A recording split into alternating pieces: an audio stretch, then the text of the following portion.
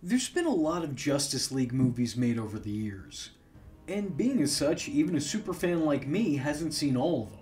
And this was one of the many that I haven't. Justice League Crisis on Two Earths. And being as there's a Crisis on Infinite Earths movie coming up, I thought now would probably be the ideal time to check it out. The Justice League are taken to an alternate Earth where the would-be Deathstroke is made president. The Justice League is run by Lex Luthor and Joker counterpart the Jester, and the Super Friends are rogues called the Crime Syndicate, who rule over the Earth and do as they please. This world is not the one that our heroes know, and it's not one that we as fans know either. This movie is a one-off tale that pits the Justice League against other world equivalents. It's sorta like Injustice, but as opposed to giving audiences the traditional heroes now turned villain, it gave us villainous near-identical counterparts. Characters who essentially serve as anti-stand-ins for our heroes. The tale is kinda refreshing. It does new and original things with the famous and familiar characters, but doesn't discredit the source by having the tale be set elsewhere. These are not the heroes and villains that we know. They're just characters that kinda remind us of them. The story juxtaposes these variants with the originals who are also front and center. Though I appreciate that this story doesn't condense it down to character versus counterpart. Instead, it divides the two teams up fairly evenly, with some heroes coming across their negatives and others never meeting their other. It would have been very easy to bring this into one-note territory, but instead the story feels a lot more fluid and less forced. In time of crisis on an alternate universe, hero Lex Luthor and the Jester steal a device that could lead to the demise of the DC multiverse. Luthor escapes to the movie's main Earth, where he teams up with that Earth's Justice League in the hopes of stopping the Power's reign of terror. The team is hesitant about involving themselves in matters outside of their own Earth, but the majority decide that true justice doesn't have a jurisdiction. Most of the League follows Luthor to this bad guy-infested Earth, where they encounter their worser halves. And that's when worlds collide. Continually. The villainous Justice League consists of its leader, a mafia-made Superman named Ultraman, who is a superpowered Don that rules over the Syndicate with an iron fist. A dominatrix mistress Wonder Woman named Superwoman, no relation. What confuses me the most about her is that somehow this is the one without a lasso. You got Sex Pistols Flash Johnny Quickie, who replaces the Flash's sarcasm and selfless nature with his own obnoxious, selfish behavior. Most importantly, you have nihilistic Batman Owlman, who has all the intellect, abilities, and capabilities of the Dark Knight, but no sense of compassion or hope. Owlman has no care for anything, only finding comfort in the absence of everything. And then there's a couple others who honestly are barely touched upon and you can't really get a read for. They all have big personalities and hardly resemble the characters that they themselves resemble.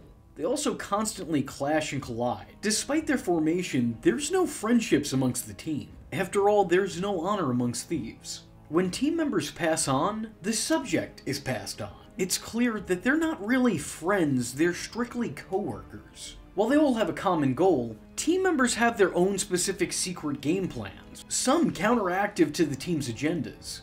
While the Syndicate thinks it's utilizing an energy blast to hold the government hostage in their own country, in actuality, Owlman and Superwoman plot the end of everything, destroying not just the two titular Earths, but every Earth in existence, and every Earth that could ever exist. You see, upon learning that the multiverse is made up of individual choices made by its own inhabitants, Owlman decides that nothing matters. Everything is meaningless because everything has already happened somehow, somewhere, in some universe. In his mind, ultimately the only choice that truly matters is the choice to end all existence on every Earth. Which, you know, is sort of a big deal.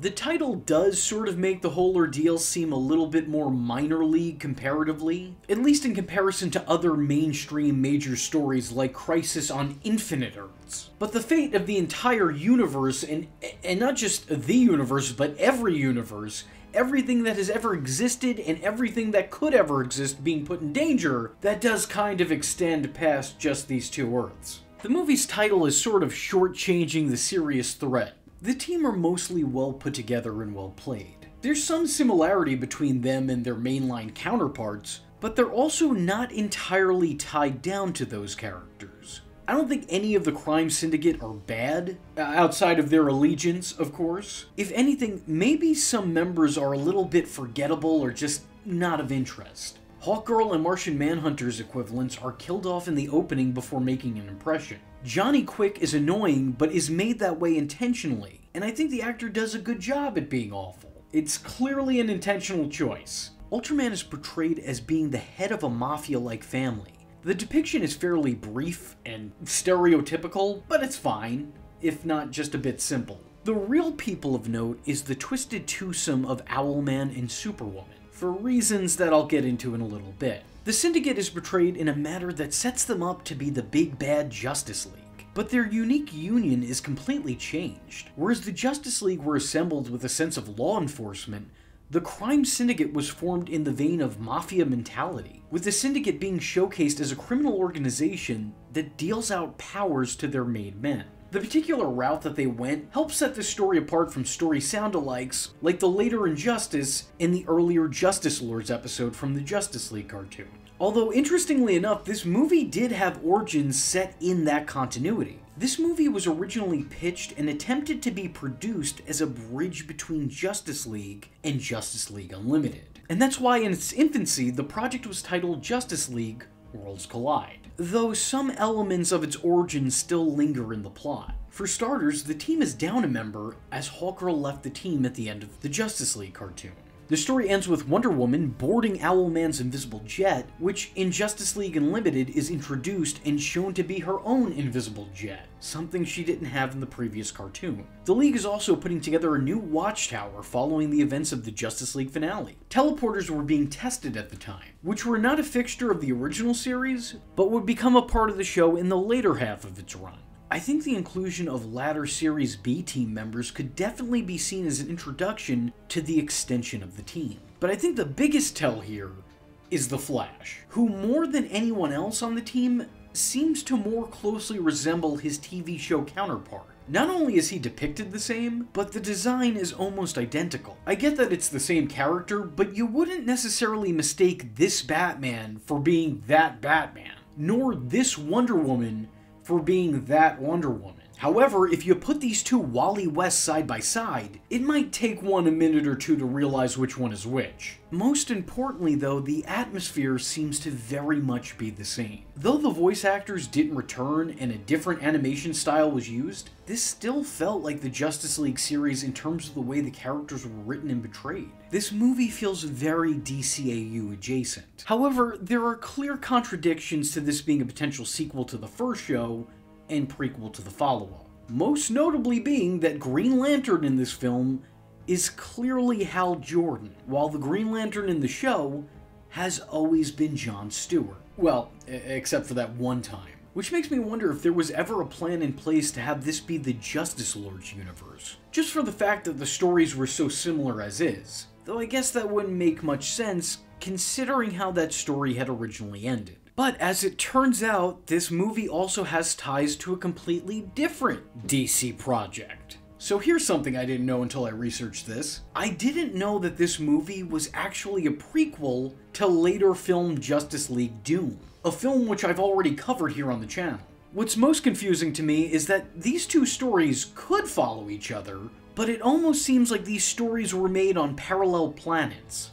There's a lot that binds the two together, but there's also plenty that separate them. Talking about the two is a real compare-contrast situation. The character models used in both are clearly the same, no giant alterations are made there, but next to none of the same voice actors return to their roles, instead being replaced by some of the most famous actors in those respective roles. They also use some of the same music tracks, though I wouldn't necessarily call that branching continuity. The Danny Elfman score has been recycled several times over in several unrelated Batman projects over the years, from Lego Batman to the non-Zack Snyder Justice League. But the obvious intent at continuity is made when footage from this movie is recycled at the beginning of Justice League Doom. So this is a real identity crisis on two movies. Still, there's so much to love about this movie. Even the opening credits are worth sitting through, as they provide unique visuals that explain the movie's premise without actually articulating anything. The intro alone is worth the watch.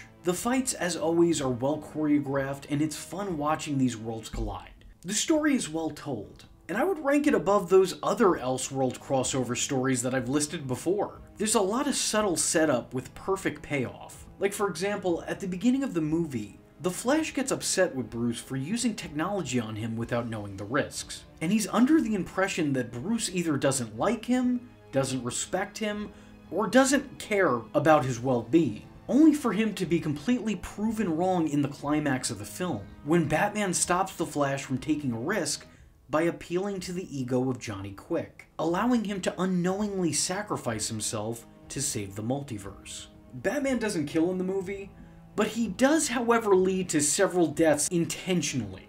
In most circumstances, I would probably say that this is a contradiction of the character, as Batman believes every life is worth saving, even the ones most might not think are worth saving. However, given the fact that the fate of the universe, and, well, all universes really were at hand, I think that's a burden he'd be willing to bear. He wouldn't break his rule directly, but I think in this unique circumstance he'd probably bend. He didn't kill the members of the crime syndicate, but he was willing to knowingly step aside and let them inadvertently kill themselves, with assistance. Even something simple like the appearance of a jet means something by the finale. Owlman's jet at first is shown to be some Batwing alternative, but it winds up getting stuck in chameleon mode and is then repurposed as Wonder Woman's invisible jet. Yeah, they somehow managed to make that seem plausible and valid. If that's not DCAU, then I don't know what is. We're talking about the people who gave Ace the Bat Hound a brand new lease on life. They even tried their hand at Batmite for a millisecond. Superwoman threatens to send Batman to a cold ice planet where he'll starve or freeze to death, only for Batman to take her up on her offer and send her boyfriend and his world-ending bomb to that same place. What I appreciate about this movie is that it wasn't afraid to take some risks, whether that meant doing something unexpected, like setting up a romance between Martian Manhunter and the President's daughter, who I think is Rose Wilson? Or going into some rather dark or otherwise rough territories. There are some surprisingly brutal moments in here, like the Flash leaving a woman to drown to death. He just picks up Black Canary, runs her to the middle of the ocean, drops her, and then takes off. We don't even know that she can swim. It certainly doesn't look like she can. He just leaves her struggling and resumes his hero work.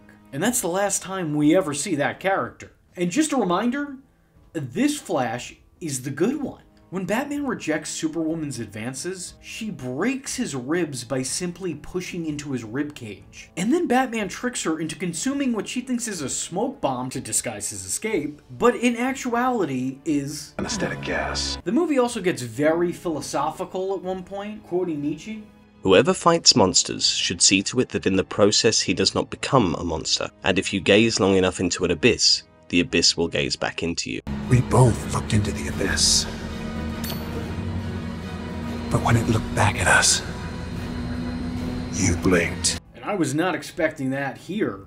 It's like a wise man once said, battle not with monsters, lest you become a monster. And I've seen now what I would have to become to stop men like him. I know now what I must become. For as great as this movie is, it does have a couple of flaws. The voice acting alone is all over the place. You have some real quality performances, and then you have some real low quality performances. Mark Harmon has the perfect voice for Superman. It just feels right for his character, and a lot of his performance sounds pretty great. It sort of sounds like he has a slight southern drawl, which works well given Superman's earthly upbringing. I'm surprised I haven't heard this performance talked about more, because as far as I'm concerned, Mark Harmon is up there with the best of them. Fair enough, but we're talking about millions of people. We can't just turn our backs, we have to go. Are you going to stay here and watch over us forever?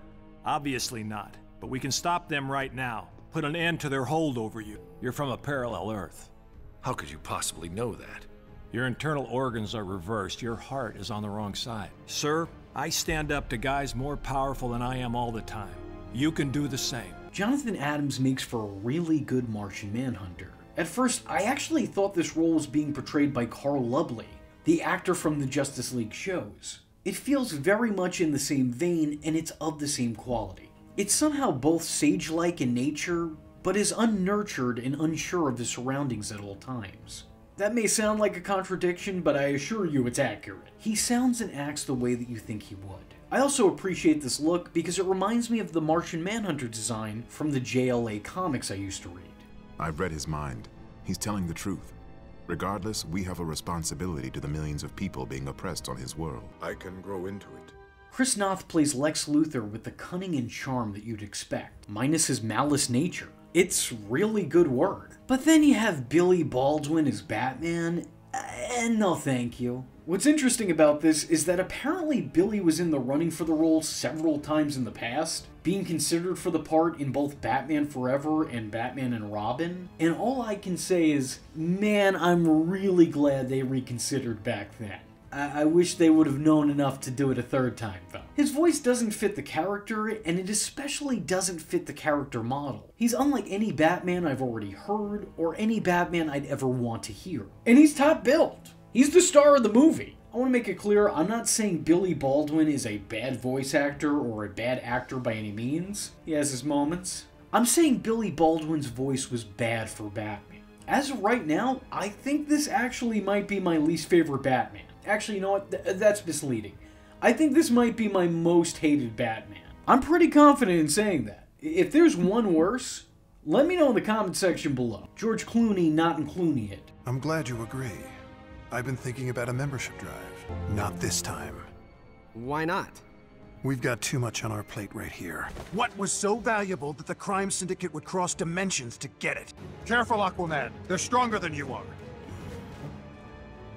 That remains to be seen. Now, in contrast to that, James Woods is an interesting choice for Owlman. I don't think he's someone I would have necessarily thought for the role, because I think if I was trying to cast Owlman, I'd be looking for a Batman prototype. After all, the character is essentially anti-Batman. But I think his voice fits perfectly. As always, he makes for a good villain. He captures the same stoicism and cynicism that you'd find in a Batman performance, but delivers his material in such a menacing manner. He's a stone-faced psycho whose one-track mind could mean the end of everything.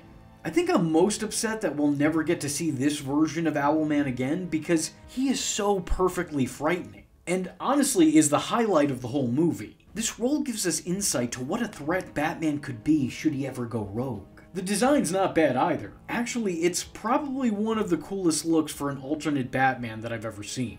You're insane. Does it really matter? There are alternate versions of me that you would find quite charming. You must have been a good man once. No, not good. Never good. Every decision we make is meaningless, or nothing. Less than nothing. Once completed, the QED will give us life and death power over the entire planet. Your tactics, they all scream of outrage, despair, vengeance. Gina Torres also gives everything you could ever hope for in an evil Wonder Woman performance, acting both as a bold warrior, but certainly not as noble as a princess. She has her opposite's confidence, but uses her powers a lot more frequently and freely. And for as good of a Spider-Man as he is, Josh Keaton is a pretty poor Flash. I wouldn't say it's terrible, but it does sort of feel like bargain bin Michael Rosenbaum. I also feel like he makes the character sound a little bit too youthful, a fact that's made that much more apparent when Michael Rosenbaum was recast as the character in the sequel. Even if this movie has a few overwhelmingly underwhelming performances, I think the good far outweighs the bad. This is actually one of the better Justice League movies I've ever seen, and I'm really glad I was finally able to check it out. So if you're like me and for some reason you haven't seen it yet, I highly suggest you do. So that was Justice League Crisis on Two Earths, and if you like this video and want to see more Justice League content here on the channel, let me know in the comment section below by leaving a comment saying, well, obviously we're no longer a Justice League. I am vengeance. I am the night, and that was V Infuso. Just remember, if you're not tuning in, then you're missing out. So, if you like the words that came out of his mouth hole, and you too would like to become a V-generate, don't forget to like and subscribe. Thanks for watching, nerds! And if you're not joining the fun, you're in for one bad day. And you know what they say about having one bad day?